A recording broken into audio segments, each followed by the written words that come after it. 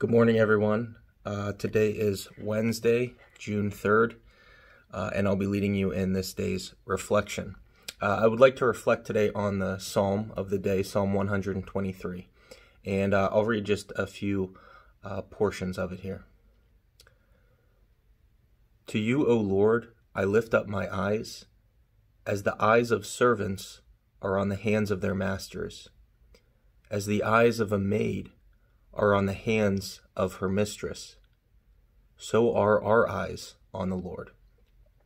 And so we see in this psalm this image kind of given to us of looking at the Lord, raising our eyes to the Lord, and keeping our focus and our attention on the Lord. And we do that as if servants, as if a servant would be attentive to their master, as if a maid would be attentive to the slightest act of her mistress. It says the maid's eyes are on the hands of the mistress. The slightest movement is noticed and seen, and we run to the need of our mistress or of our master.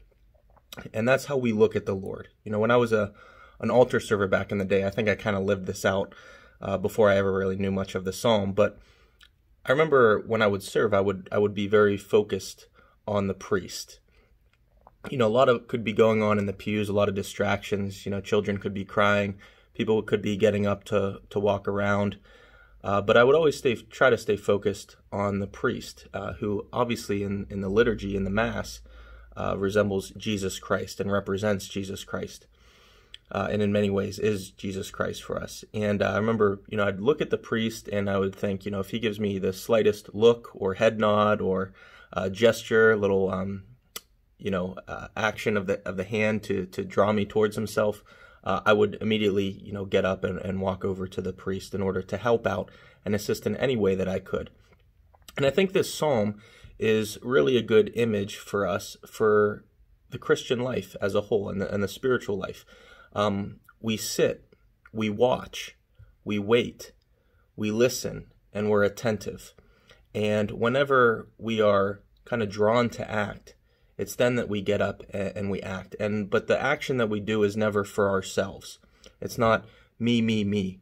It's a model of service that we see in this psalm, as if a servant were with their master, as if a maid were with her mistress. And so in our lives right now, there's a lot going on in the world, a lot going on, especially in the United States right now.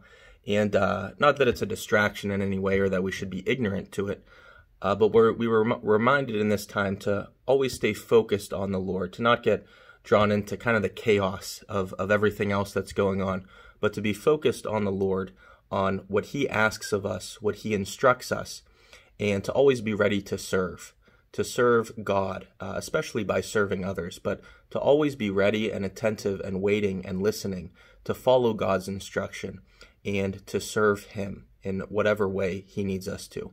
And so that's our reflection for the day. May you all have a blessed day. We're still on a roll here, like 4 or 5 days in a row of pretty great weather. So I hope you all have a blessed day. And may Almighty God bless you, the Father and the Son and the Holy Spirit. Amen.